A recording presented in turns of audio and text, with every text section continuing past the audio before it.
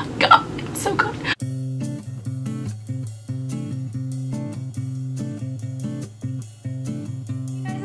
Today I am continuing our week-long extravaganza, which I'm calling Palette Week. I haven't checked out yesterday's video yet. I posted it sort of late at night, so you might not have seen it. I reviewed the NARS and Abnormal Female Lip Coffret set, which is a mouthful, but anyway, it's amazing, and I will go ahead and have a link to that in the description bar down below. So today we're going to be doing a review of the Kat Von D Me Vida Loca Remix palette, which I am super excited about for many reasons. This is actually one that I'm like, oh my god, I can't believe how good it is.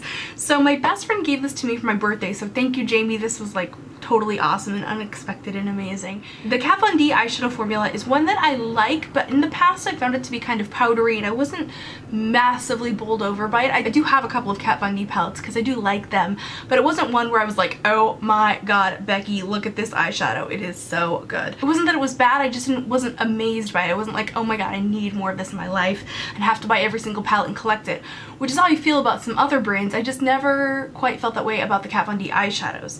These liquid lipsticks are another story. So I'm super thankful to Jamie for getting this for me for my birthday, because I was contemplating this one this year, and when she gave it to me I had no other choice but to check it out, and I was like, oh my god, it's so good.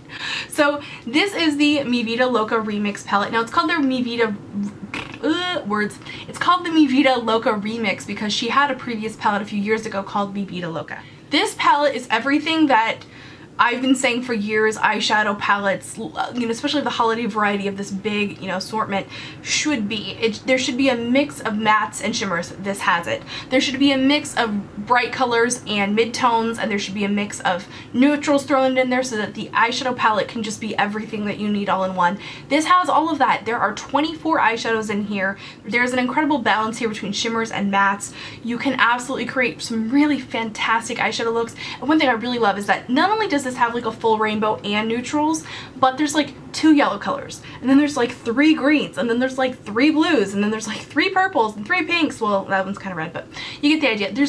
There's you know, more than one orange. There's a shimmer orange and a matte orange, you know, they're both in there. It's amazing. I had this like preconceived notion that maybe it wasn't going to be all that amazing because I tried her line when it first came out and I felt that they were a little bit powdery and a little bit fallout happy.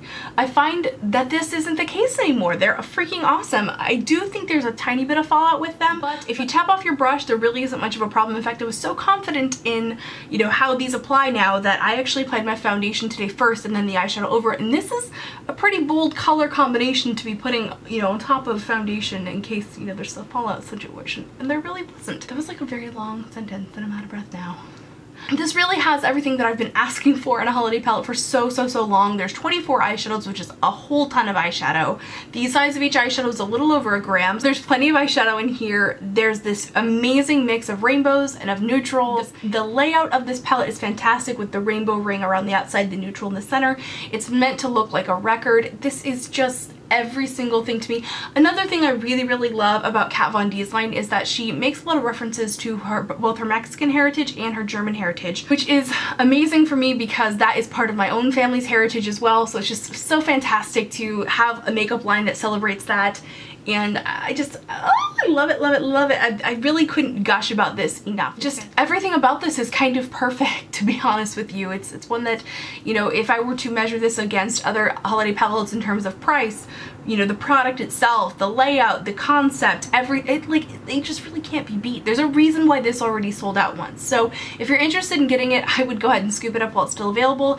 It is $59 at the Sephora website. It's only available at Sephora.com. That's my little QVC moment. I want to go ahead and do a couple little swatches for you guys. So I'm going to go ahead and put the palette down. I will mention what color I am swatching. Let's do Lemmy. By the way, there's like no primer or anything on my hand. This is Misfit, which is, oh gosh, so smooth for a grass green like that. I have a lot of grass green eyeshadows that are kind of patchy. This one's like super smooth.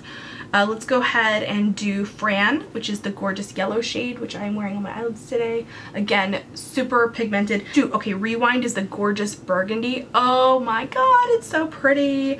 Oh, Harpsichord. Harpsichord was actually the first eyeshadow on the palette when I opened it up that I had to swatch because I was like, damn. This pink one is called Swoon. Again, so creamy, so pigmented. Baby pink is called Love, and it's so so pretty.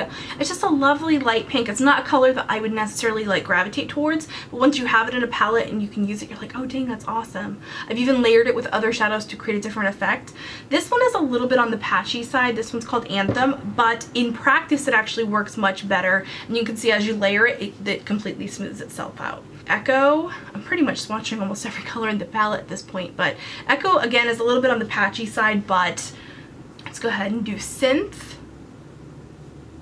I mean, wow, damn, that's incredible. Hyper Ballad for the end of all the fun color ones, because I want to do some of the neutrals for you. Hyper Ballad, amazing, amazing teal. And let's do a couple of these neutral. Let's do Black Metal.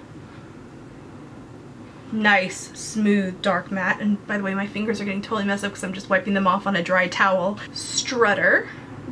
Beautiful neutral, like transitional crease color. Oh my god, so beautiful. Let's do Vox. I'm running out of elbow here. I'm like running out of arm here. Let's go ahead and do one more. Let's do Molder, because I'm an X-Files fan from back in the day.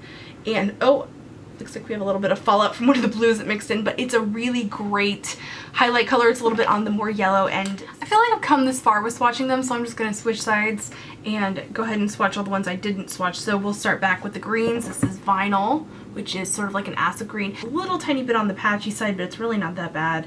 It's definitely one that you can layer on, and I find this type of like lime green is rarely ever super smooth.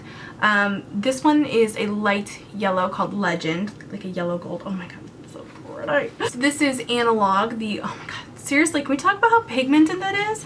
This is like no primer or anything. This is sort of like a red pink. This is Destroyer. This one is Muse, which PS is totally my favorite band, and I'm gonna go see them this December. I'm so excited. It is actually pretty pigmented, but it's such a light color. It doesn't show up super intense next to some of these more intense babies. So this next color is Dark Wave, which is like, hello, amazing.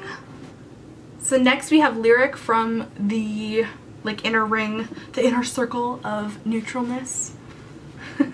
Then we already did Strutter, we did Vox, we did Molder. Let's go ahead and do Noble, which is another really great transitional color. You can see that compared to Strutter, it has a slightly more yellow tint and slightly less gray as well. The next color is Skulls. Oh no, I think I still had some squeeps left. Go ahead and do this skull swatch over here so we're... Yeah, so Skulls is, this is like the sloppiest tutorial review ever, but whatever. Yeah, I can't even say properly how sloppy it is without also saying that sloppy. You guys gotta understand, it's like 90 degrees today in Oakland and I have all these lights on and it is sweaty. I digress. So Skulls is this absolutely gorgeous shimmery white. It's sort of off-white. It's not super like a silvery white. It's lovely, a little bit more flattering to wear and easier to pull off.